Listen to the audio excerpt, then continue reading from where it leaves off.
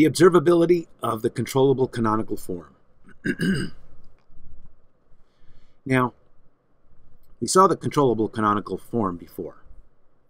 And if you recall, because of similarity transformations, even when I do a similarity transformation, the transfer function here, h of z, is the same regardless of which set of coordinates we use, whether the original coordinates or the transform coordinates. We get the same transfer function.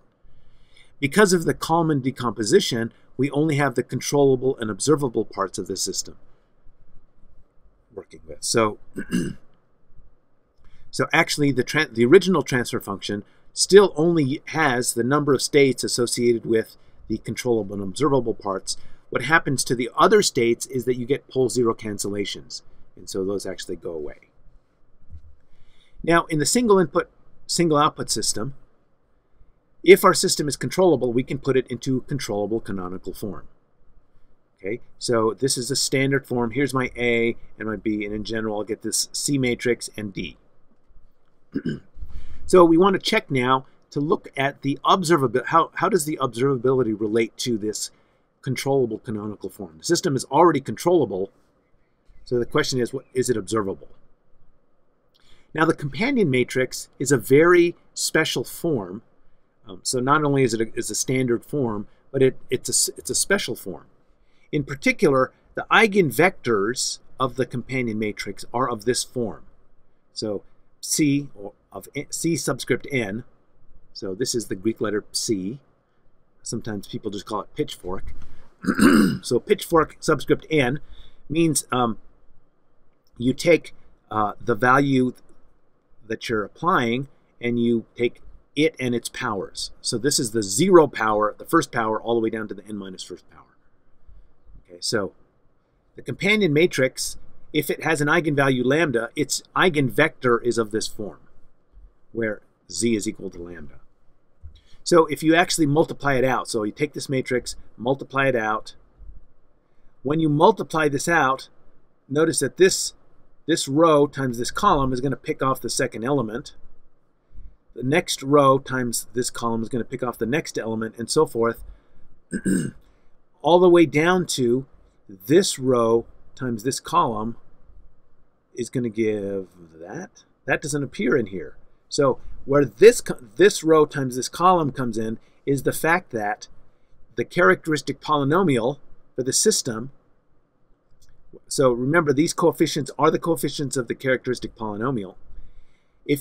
Since lambda is a root of the characteristic polynomial, then if I plug lambda into the polynomial, I get 0.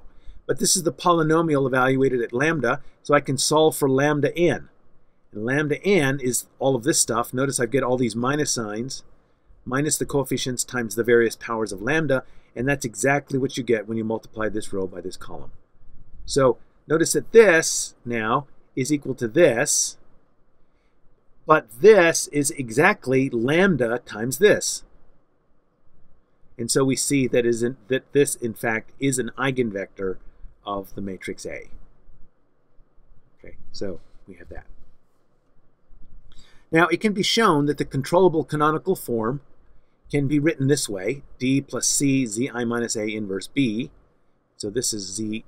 Incidentally, I'm doing this in the discrete time. I could also do it in continuous time. So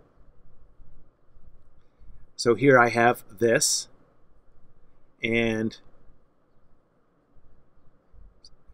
so I'm going to call this polynomial C of Z, this polynomial down here A of Z. Okay. Now,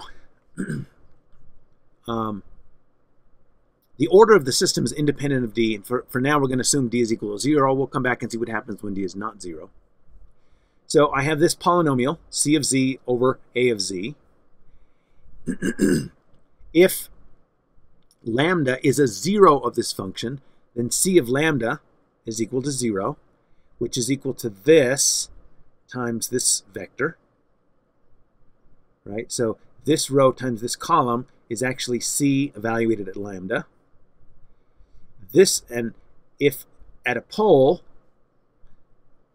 if lambda is a pole value, then A of lambda is 0, in which case I have this row times this column. So notice I have n plus 1 here because I have this denominator in general is of order greater than the numerator.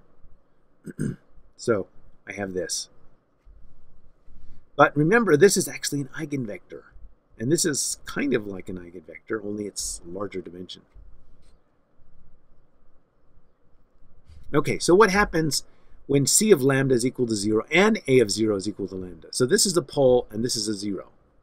In terms of the transfer function, we get a pole-zero cancellation. Okay, so in terms of the state model, what's happening?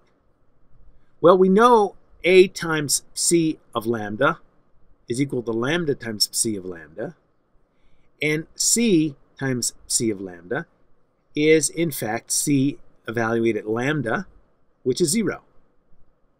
So what is this saying? This is saying that C, which is not 0, it doesn't matter what lambda is, C is not 0, because that first element is 1. So this A times this vector is equal to lambda times this vector, and C times this vector is equal to 0. This implies that you have an unobservable mode. Okay, so remember, the system is controllable, but here we've seen that it is not observable. So we have an unobservable mode. So we have been able to examine the system and see how a pole-zero cancellation corresponds to an unobservable mode. What happens now if we have D not 0? So in this case, we have D plus C over A. Putting it all over a common denominator, we have this. If, in fact, we still have this, then this is 0, the whole numerator is 0, and we still get a pole-zero cancellation. So it didn't really matter that you had the D or not. Okay, so having the D originally gone just simplified things, but it doesn't change the underlying problem. Theorem 25.1 says a state space realization of a single input, single output transfer function is minimal if and only if it is controllable and observable. Okay, and so that's the important thing. So if the realization is not controllable and observable, then we can form the Kalman decomposition. This will yield a lower order realization, contradicting the assumption that we have a minimal realization.